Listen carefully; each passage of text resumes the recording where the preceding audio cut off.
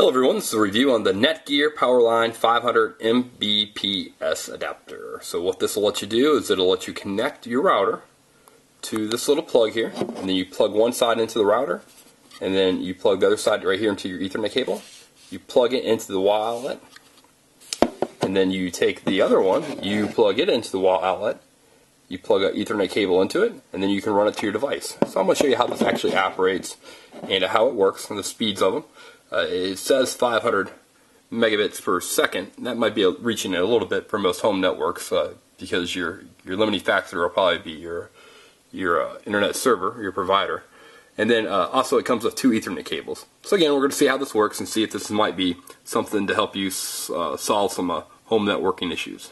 Okay, so you see the Ethernet cable in here. You're just going to have to trust me that it actually is going into a router. And you simply plug it into your wall outlet. And you're ready. Now you need to plug it into a wall outlet and not into a power strip or a surge protector. It works best if you actually plug it directly into the wall, and it might not work at all if you plug it into, again, a power strip or a surge protector.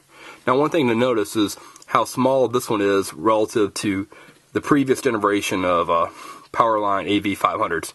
So this is the older one, and it's probably 2.5 times bigger than the current generation. So now this is plugged it in. Now what's going to happen is your internet signal will go into this, and it will actually run through the wiring within your home so that the other side, when it plugs in, can use the signal. So it's almost like magic. So let's see how it works. Okay, excuse the wires and the mess back here, but you can see I've got the power line now plugged into the back here, and I don't have it plugged into my power strip.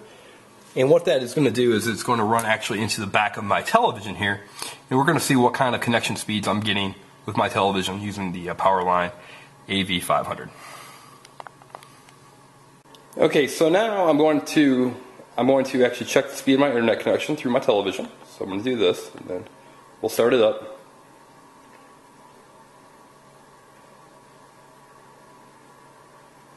And you'll see that I'm running at 3.21, which is fast enough for internet TV, so you can do things like Netflix and actually stream through your television.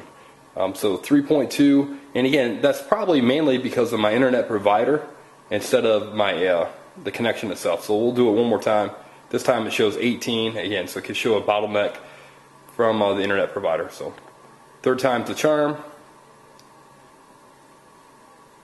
And again, 8.1. So we've seen here 3 times, varying between 3.5 megs per second to 18 megs per second, using strictly the wire connection through the Netgear AV Powerline 500. Okay, what you see here is a RCA, or competing actual internet adapter. Now this doesn't work for all adapters, because I've tried it before, but the RCA will actually work in conjunction with the Netgear. So we're going to check the speed here, using the Netgear on one side and then the RCA in the other. And you'll see right now it's not quite as fast. It's running about 2 megs per second. But it does work. So we'll try it one more time, because I've actually gotten speeds faster than that. So right now you're going to say nearly 17 megs. So this is another way if you want to have 3 or 4 of these and you don't necessarily have the same brand. The Netgear and the RCA do seem to work together. Okay, a few last words on the Netgear Powerline 500 megabits per second adapter. I'm going to give it 4.5 stars. It works really well.